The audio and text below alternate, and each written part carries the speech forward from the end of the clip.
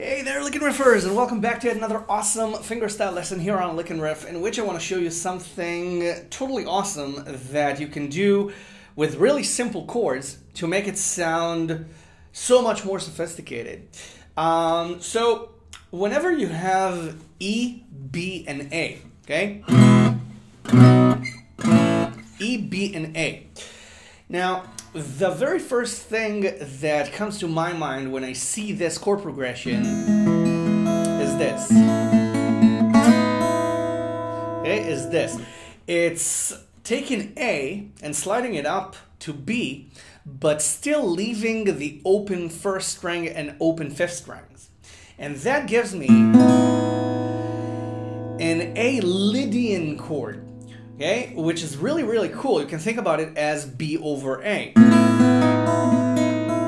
So,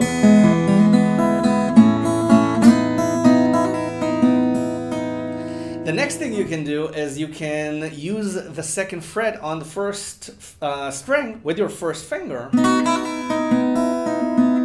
to solo over that chord.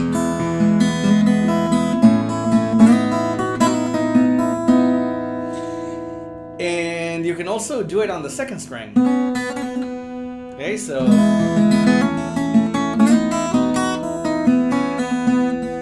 okay, and that same note that you have. Okay, I love to make it a little bit dirty by bending the third string. Okay, so it's not exactly the same note.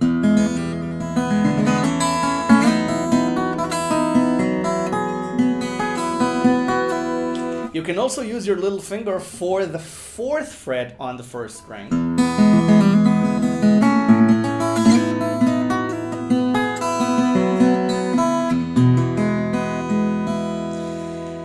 And then when you go back to E, you can hammer on the one on the third string. So you get all those open string sounds.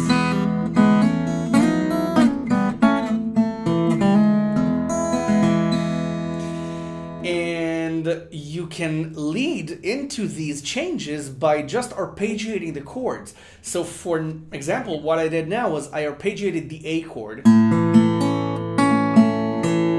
And then I moved into E. So I created...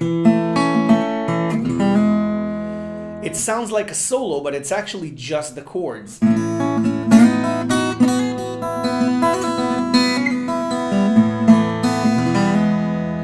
Now you can also play A over E. Okay, A over E is a cool chord. You can play A with the E bass. And you can also play B over E. You can play B over E. B over E is actually a really, really cool chord. It's E major 7 add 9. It's E major 7 add 9. So you can also play that. Okay, you can do something like this.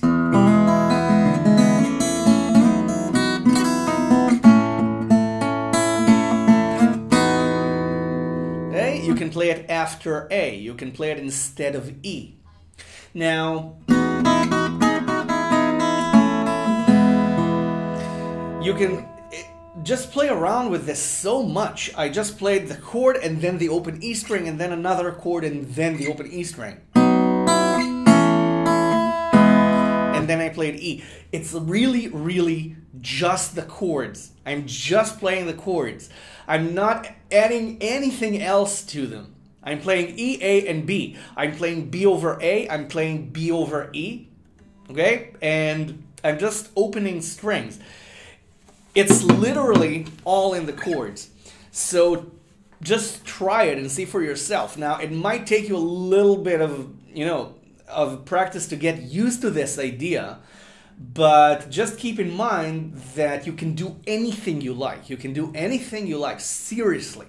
Okay? Just find a good rhythm and just go crazy. Go crazy. So if you want,